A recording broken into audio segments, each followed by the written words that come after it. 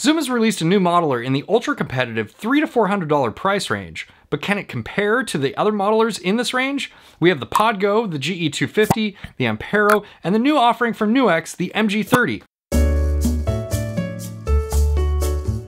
So what does the new G6 have to offer among its competitors?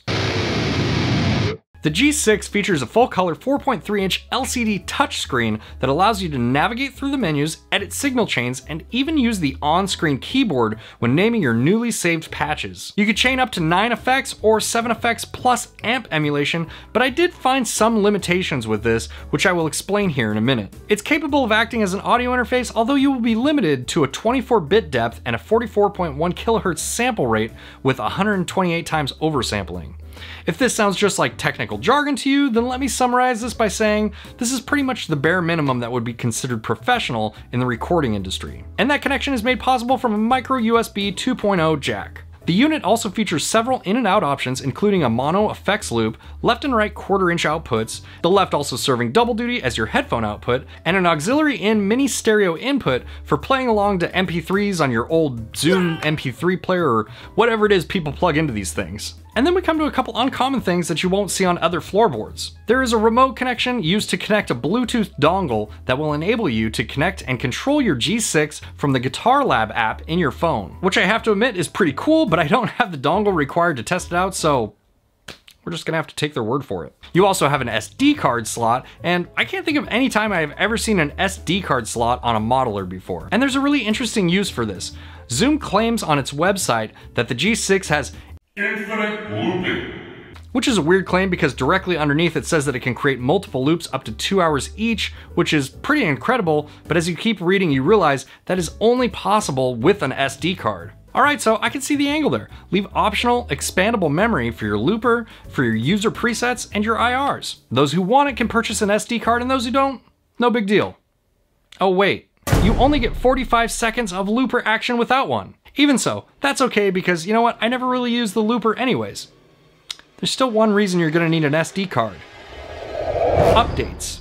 Yes, the updates are done through the SD card slot, similar to the way you would update a camera, which is weird. Now, I was very impressed with the Zoom G6's amp modeling and effects when I first played through it. Everything sounds really good, and I think that is the main thing that it has going for it. There is a plethora of different effects and even a sizable amount of amps that are included in the G6. Everything from your standard noise reduction to the more sophisticated poly effects are included, and they all sound excellent.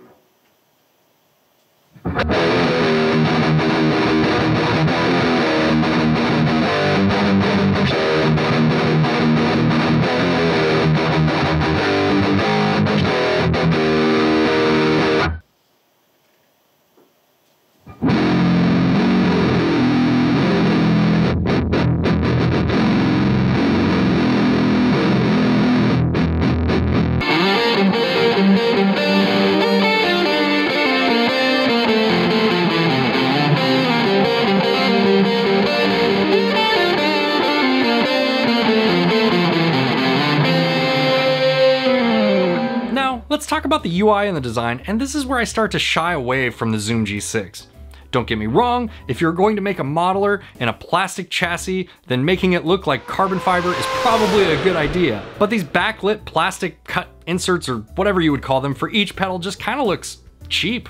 And while there's nothing necessarily wrong with that, it's hard to compare that to something like the Pod Go, which has a full metal chassis and looks and feels like it's made for the stage and the road. The user interface is a point of contention for me also. When you are building a patch, there are 7 different menus that you can choose from, and each have their own functions. There's an edit effects function, a change effect order function, an add effects function, a delete effects function, a change amp or effect function, a create patch memory function, or a mode that really should be the only option, edit all.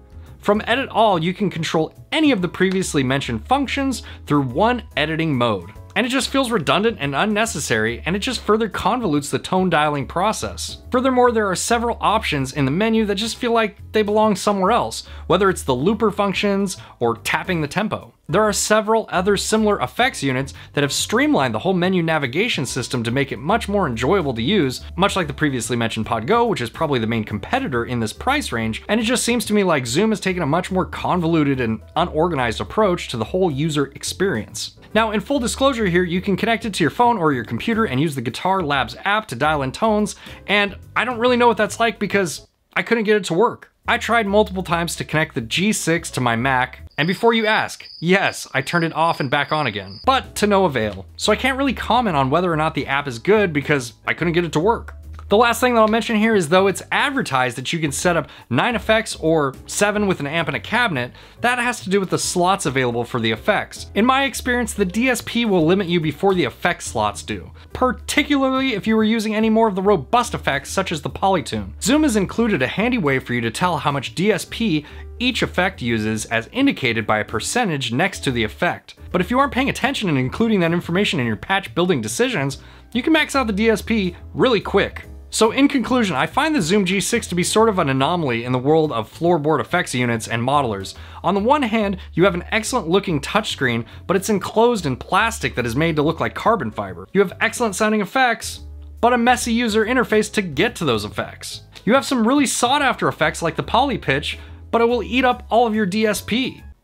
See what's going on here? You have an ungodly amount of loop time and user memory, but you have to have an SD card with the appropriate storage capacity. It feels like it has a lot of promise, and when compared to the older G4, it is such a massive step up in the right direction and shows that they are still making competitive products. However, it would be great to see them streamline the user experience by making simpler, easier to access menus, and getting rid of all the unnecessary steps in creating a patch. I hope you guys have enjoyed this review. If you have, make sure that you hit the like button, and I will see you in the next video. Bye guys.